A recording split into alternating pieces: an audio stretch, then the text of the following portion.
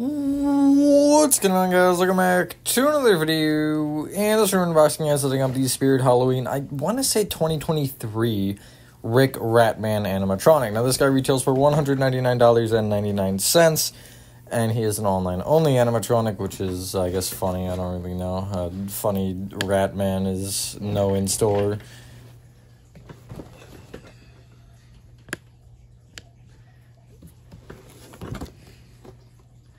It all started with a subway rat and a leftover slice of pizza. Rick never understood what made passengers run away in terror when a rat crossed their path. He works the late shift at a 24-hour pizza joint and always goes out of his way to feed the little critters leftover scraps. After dozing off on a midnight train, Rick felt a sharp pain radiating from his head down his chest like he had been shoved through a sausage grinder and then sliced against a cheese grater. His rat friends had decided that his pepperoni and anchovy body odor was too good to pass up. Once they started gnawing at his skin, they found the taste of his warm blood and organs even more enticing. Now his commute comes with a craving for dumpster food and a strong desire to linger by sewer grates. I purchased this animatronic online on, like, November the 2nd or something, I don't really remember. But I purchased it online. I guess I could have waited until next year to see if he went on sale. But, I don't know, I was ordering things online anyway, and I was just like, I want funny rat dude. So, yeah, I have plans, that's why you'll see next year. Maybe it's a little early to be planning for October of 2025 when it's, November of 2024. But I guess that's besides the point. Anyway, yeah, this guy is, I believe, Crazy Create. I mean, everything points to him being Crazy Create or techie, but this is not a techie prop, I can tell you that for free. Anyway, there's the bag of clothes. There was something I was gonna say. Oh yeah, he has a really tiny box, which is good and bad. Good for storage, bad for getting it back in the box. Here's a fun little tip that I never realized until I was packing away my Spirit's Ringmaster. Leaving those cardboard inserts is actually really helpful for putting it back in the box, and I never really thought about that. But, like, it's so obvious now that you think about it, because it's easier to lay it all down when you can, have more of the surface area to work with rather than just the little top of the box. But anyway, yeah, here is his head. He is, rightfully so online only, I will say that much. Although he's very awesome, I absolutely love the detailing on this guy. And really, I have no major complaints, although there will be some weird setup things when we get there. Yeah, there was something else, probably. I don't really know. Here I am just still getting everything out of the box because, yeah, it's stuck. And then there's the one hand, which I guess, yeah, is fun. I guess I'll start off, do I think this prop is worth $200? Yeah, I would say so. I mean, I would reasonably say, like, $180 would be better, but, I don't really think that, $200 is bad by any means, and I think he's built fairly well, for all things considered. But, yeah, here is this thing. I don't really know why it's there. Okay, so I don't know, the instructions don't help you very much, and because it's Crazy Create, you'd never know what you're doing. But I'll explain that a little bit more when we get there. Anyway, foam donut moment. There's another peculiar piece. But overall, honestly, the setup wasn't that bad. Again, there were a couple parts that I got confused on because the instructions weren't very clear. And there's, like, Velcro everywhere. Like, there's a Velcro on his, like, crotch, and I really don't know what it goes to. You'll see later, it just kind of is there. I ended up realizing... No, I guess it wasn't on the pants, actually, that I changed it. Because it was like, okay, the opening in the pants is on the back. Yeah, I got that. But then the Velcro on the shirt that would match up to... that is on the back, so I don't get it. Anyway, I'll explain that more later. Here I am putting poles on. I have the base backwards right now. Spring pins should always probably face backwards. Usually it is, at least. And this guy is no different. And I ended up realizing that because of the shoes. Those little, like, metal bars that stick out. I don't know why they're like that, but they would hold the shoes in place. And, yeah, I ended up realizing, like, wait a minute, that should be the other way. So it was. He is marked as 6 feet tall. That is honestly wrong. He's taller than me. Him himself might be 6. I think that's reasonable. With the rat included, he's probably 6'6", I'd say. I think that's reasonable to estimate, yeah. But you see, I do just put on the shoes anyway the right way. Yeah. He has Velcro, something I forgot or didn't notice until after I had finished the, I guess, not video, but once I finished setting him up. He has Velcro on the backs, like on his kind of heel, the back of his heel, which connects to the pant legs, which is actually a really nice touch. I wish more props did that, because, I had Frankenstein, and in the wind, you could literally see the pant leg pushed all the way forward, and it looked like his shoe or his foot was disconnected. It was great. But, yeah. Here I am trying to figure out what the hell I'm doing, because it doesn't really, again, it doesn't tell you much, because the poles aren't labeled, and it's like, here, put this pole here, and I'm like, okay, so which one is that? So I had to check to make sure. Although, I think once you kind of realize what each of the pieces are for, it's a little bit easier to understand, because it does mention the knee specifically being on the one side, so that's not a huge deal, but it was kind of the question of, okay, there's one of them, or one of the pronged ones with where the hip loop should go in, and if you don't know that's for the hip loop, it kind of gets a little bit complicated, but I figured it out regardless. Here are the pants. Again, there's like a little slit, Velcro slit, which is usually on the backs of their shirts, but for him, because, he has a little bit of a hole through his chest, it is in his butt area.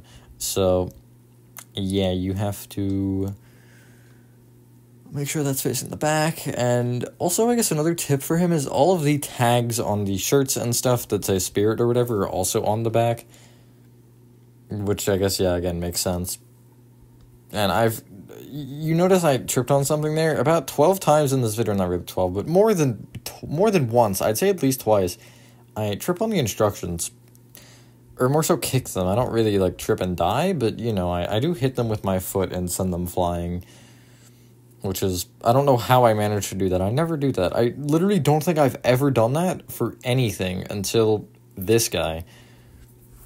Anyway, panning up a little bit, it's control box time. I hate this one in particular because, not to say it should be connected on both sides per se, but when you put it on, it feels like it leans so much, and the only thing that actually holds it up is the hip loop, which you'll see in a second what that actually does. Anyway, there's the IR sensor, which you for some reason put on last. It's really annoying, I don't know. But yeah, here's the other side anyway. And you'll notice the control box is, like, at an angle, which is, again, it's annoying. It's not a huge deal, I guess, but I don't know. I don't like it. And then when you put the hip loop in, it ends up righting itself. But I actually had to check the instructions because I was like, surely that doesn't just chill there like that. And it, in fact, does. Crazy Crate is the stupidest way of mounting the control boxes. It's either those stupid little, like, hooks, or they're Velcroed on the base or something, or this. Do I have any Crazy Crate prop that makes sense? I guess Nightcrawler. No, Nightcrawler you have to screw in his, I'm pretty sure. So never mind. But anyway. Moving on from that. There you see, something or other, I don't really know.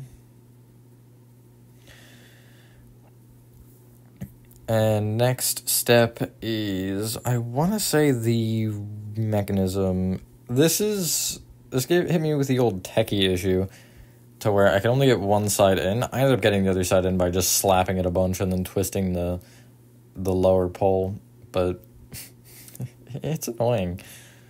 I'll have fun getting it out, that's for sure, but you see me just slap the frick out of it, and that still doesn't do it, so I end up bringing in a screwdriver and slapping it some more, because I didn't want to slap it with my bare hands, because, I was scared I was going to hit some sharp metal edge and, like, have it come through the back of my hand, that would have hurt. But anyway, yeah, there you see rat, lower rat. I don't know if it's a general problem or if it's just mine or the way that I set mine up, but the rat is, like, barely noticeable because he's all the way in the back. If you watch the short, I actually tried to show it, and you couldn't see it because it was shadowed, because it's all the way in the back, but it is what it is. At this point, I feel like he's actually pretty tall, and I'm like, that 6 feet feels wrong, but You'll see the incredible pole that goes in next, which is this little guy. Can't see the A for some reason. It's white on cream, or I guess like an off-white. And it's really annoying to see. But the only thing you need to know is that the A on the short little black pole is on the bottom and back. And that little bar that sticks out is on the front, which I'm, again, assuming it holds up that, like, felt from his shoulder frame. You'll see that in a second. But I don't know what this pole is. It's kind of goofy. When I pulled it out of the box, I actually was like, is this a broken piece? Because I had never seen a pole so short before. It literally just connects the mechanism and the shoulder frame. But, like, at that point, just put it on the shoulder frame, you know? It doesn't make any sense. It's so unnecessary. But anyway, you can barely even see that it's there because the background lights I forgot to turn on. Yeah, you like my collection? There's Hauntress. By the way, Hauntress is broken. I don't know what happened. I figured I'd point that out, though. She just stopped working randomly. Anyway, you connect mechanism wire. This thing is stupid because they wrapped it around the mechanism, which I guess is understandable so it doesn't get caught on anything. But it was annoying to get out, to say the least. So, yeah. Anyway, I just tried to leave the IR sensor chilling on the control box because I didn't know where it went as of right now because I didn't really check the clothes for where the IR sensor should belong. Not that that's particularly important. Anyway, shoulder frame is next. That little felt goes on the front, and it's just a spring pin. These are the general, like, Crazy Create shoulder frames and stuff with the same plastic and all that jazz. However, they're spring pinned this time instead of screwed, which is nice. I do like that. However, they still have the two holes, which I don't quite get. And I almost actually on the shoulder frame pushed it down another hole just for the hell of it, but I ended up not. But I don't know, I found that a little weird. The fact that, I guess, whatever, they manufacture the parts, so might as well not change them, even if they are perhaps changing the way they build a little bit. Anyway, this thing's next. This part is weird. You essentially take these little plastic clips and they go on the side poles, and this little blister form, I guess I'll call it, kind of just chills there. It looks pretty cool too. I like it. It's definitely gory. I wish it was a little bit, I don't know if I want to say shinier, because I guess it is shiny, but I don't know, like more glossy? I guess that's a better way to describe it, glossy rather than shiny. Moving on, it is his arm. You're supposed to zip tie this in typical Crazy Create fashion, but I didn't, and it didn't fall out, so again, not gonna say anything. But I was like, he'll be back in the box probably within 2 days, so who cares? Which I still have to set up my max draw from 50%, but I know he's broken anyway, so who cares? I guess I should email Zombie Tech, but I also want to see if I can just fix it, because I feel like it's probably an easy fix. Anyway, ignoring that. The other arm is, it's so difficult, it's actually insane, all the craziness you have to go through. In case you couldn't tell I was being sarcastic, you take a half of a pool noodle and Velcro it to the inside of the plastic shoulder frame. It doesn't get easier than that, frankly. But overall, I guess this is a good point to say. Do I recommend this prop? Absolutely. I know we're not at the end yet, but yeah, he's great. I love him. He's the right amount of gory. I guess he's kind of hard to fit. Well, I mean, you could just put him in a graveyard, realistically, but I'm actually giving him his own theme. Kind of. He'll be in a rat theme. I don't know if it'll mainly be rats yet. I guess I'll have to see come next year, but, you know, that's kind of where I'm going. I'm just going to get a bunch of cheap rats, probably, and throw them everywhere. But, yeah, next up is pants. I just hate, he has so much Velcro everywhere. I don't understand. The pants actually have, like, 4 different spots where you Velcro it around the hip loop, which I don't mind that. It's nice, but it is kind of annoying to do. And then there you see that little black Velcro on the middle front of his pants and his crotch. I don't know what that's to. I could never figure it out. I was thinking, like, maybe it had something to do with the red kind of, I guess, gut plate, I think is what they call it. But, or gut form, I want to say. It was something like that. But it doesn't, and it doesn't connect to the shirt because there's nothing on the inside on the front of the shirt. There's something on the inside on the back of the shirt. I don't know. Anyway, here is his undershirt, which he has fairly easy clothes to put on because he only has one arm. You just kind of slide it over the hand, and then, you know, you can pretty much just bend the pool noodle into the other one, and it's pretty easy. But yeah, this undershirt is nothing crazy. I guess it is kind of just adjusting it to make sure that, you know, you can see through the hole properly and that you're not seeing inside of his body? Something. Well, you are... I don't know how does that work? Also, where did his bones go? The rats didn't eat the bone, surely. But anyway, I don't want to think about it any further. I'm going to move on from that. After this is his overshirt, and then I think he's done. I love the detailing on this guy's face on his shirt.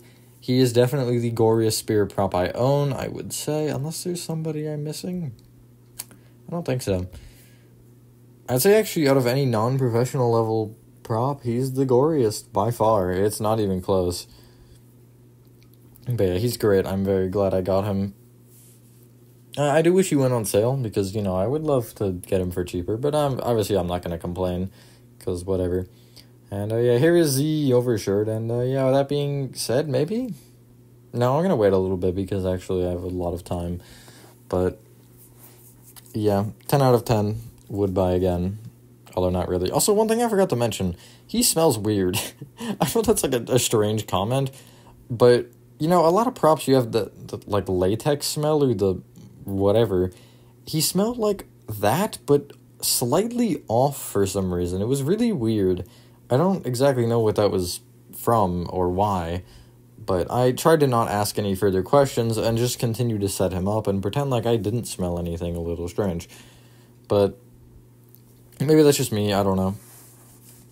It might be something to do with his clothes. I feel like it was the pants or something that I also noticed it on. But I'm not entirely sure. I also had troubles here for some reason. And I forgot to Velcro the sleeve onto his one hand. I guess he only kind of has one. He might need a hand there, get it? Anyway, that is a terrible joke, but I still can't end because it's not time yet. What? Okay, no, 18, like a minute before, I think is fair. How long? Wait, what else is there then? There's nothing else. I don't know what I'm thinking of. I guess I just adjust the clothes for 4 years straight. Oh, right, the IR sensor. I didn't cut that out. Oops. Yeah, I had to, like, feed it through. It was annoying. That's all you need to know. It was annoying. Anyway, that is where I'm going to end the video, I suppose. Thank you guys so much if you guys did enjoy this video. Again, as mentioned, I definitely recommend this animatronic. He's very awesome. And, yeah, I hope Spirit releases some sort of rat prop next year, because that would be cool. I know Morris is the mangy rat, and I'm actually debating getting him, because I have a little bit of credit from Reaper's Ride's missing arm that Oriental gave me. But anyway, with that being said, have a fantastic rest of your day or night, and I will see you on the next one. Peace.